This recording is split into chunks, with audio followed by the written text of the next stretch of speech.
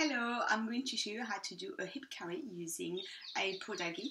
So a Podaeghi is basically a long front panel at the front, and you've got very long straps as well. This one is made from a woven wrap, and you can spread the shoulder, which is nice and comfortable. They're really great if you find that woven wraps are just not for you because they're a little bit easier to work with, but you can do pretty much the same as what you can do with a woven. So I'm going to do a Robin's hip carry.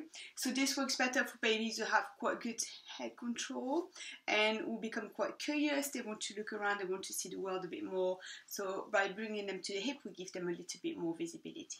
So I'm going to bring my baby onto my knee like this. So if you can do that, put your leg up. It's quite a handy way to start. I bring the top panel to the neck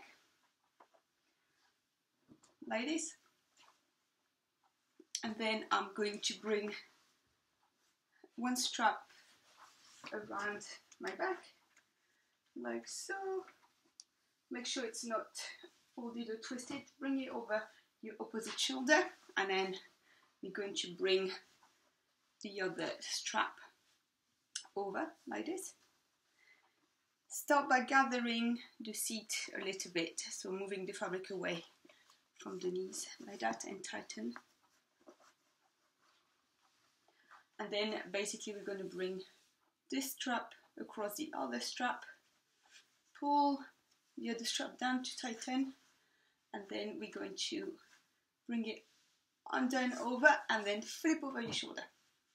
Like this. So it works a little bit like a ring sling. You could even use a sling ring if you want. A little bit of movement like this, and then we're going to close the carry. So I'm going to bring this strap across and pin it between my knees.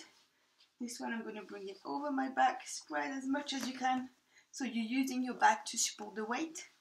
Tighten, so pull away, and then bring it at the knee. You can spread it out here as well, give you a little bit more support and lift the weight. I'm going to grab out the strap, move the fabric away from the knees, and then I'm going to bring it over, open up a little bit, and then cross under the bum. Make sure you keep your tension the whole time, is very important.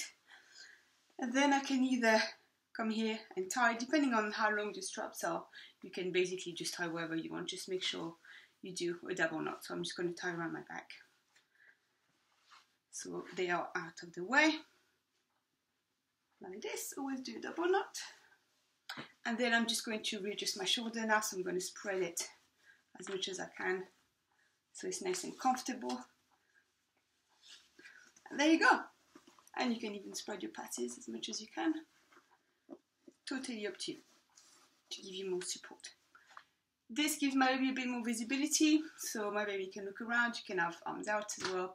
It's quite versatile. And no, you're not carrying all the weight on one shoulder. You're using your tummy muscle, your shoulder, and your back to carry the weight. And it's nice and comfortable, and you can still talk to your baby. And there you go. So to take my baby out, I'm just always supporting and start undoing my knot here. And just basically reverse everything you've done. Always one hand on baby. And then you can just pin here. And then very gently take your baby out over like this. There you go, happy baby. Thank you for watching.